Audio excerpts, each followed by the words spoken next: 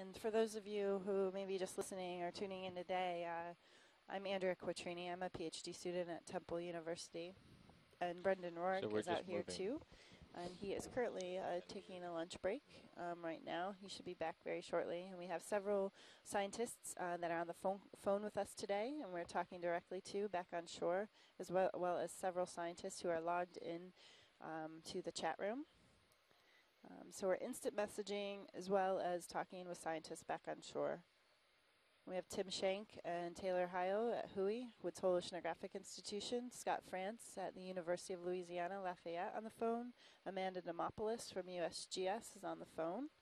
We have NOAA Lab in Charleston, South Carolina with AJ Turner and on the phone, and then we have several other people logged in. Brian Kinlan is on the phone, I believe, still from NOAA. And we have Cindy Van Dover from Duke University and Michael Vecchione also logged into the chat room today. I hope I got everybody.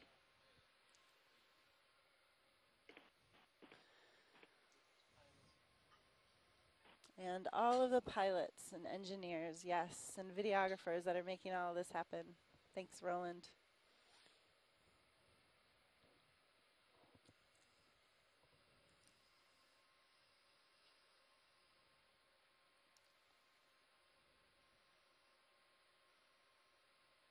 Hey, Jeff, my sonar is frozen.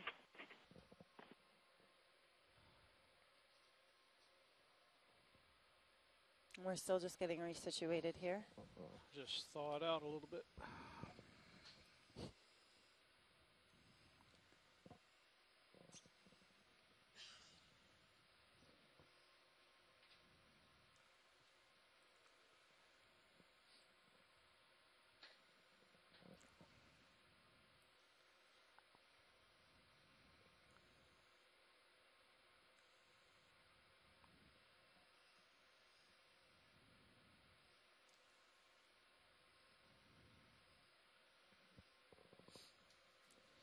So it looks like you're starting to move. So we'll head back.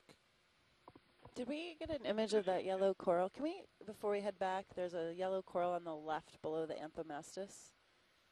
Have we imaged that yet? Yes, I think that's the Acanthogorgia we imaged. Oh, okay. We imaged another colony of it. Okay. Right.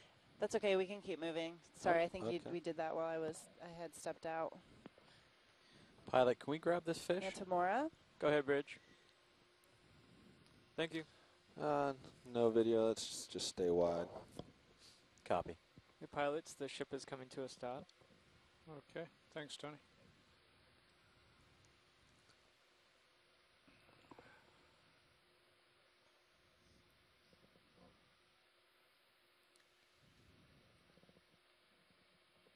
So, Andrea, are you planning a ship move here shortly? To move to waypoint 2, we're just move the ship now just to get better position along this wall. Okay. Oh, look at the pink. Did we image that pink sea star? No, we didn't. Can we get a zoom in on that pink sea star? Pink sea star, up above, yep. And then we'll get back to that ctenophore. I think there may be a dead crab just below that.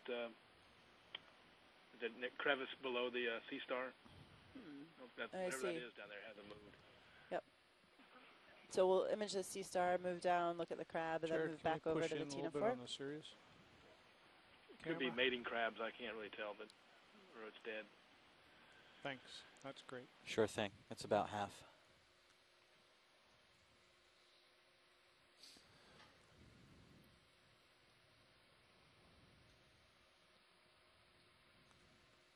Our video, let's start going partial.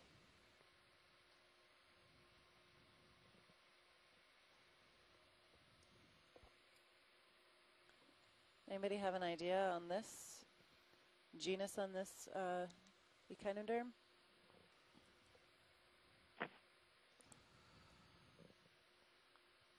Let's go all the way.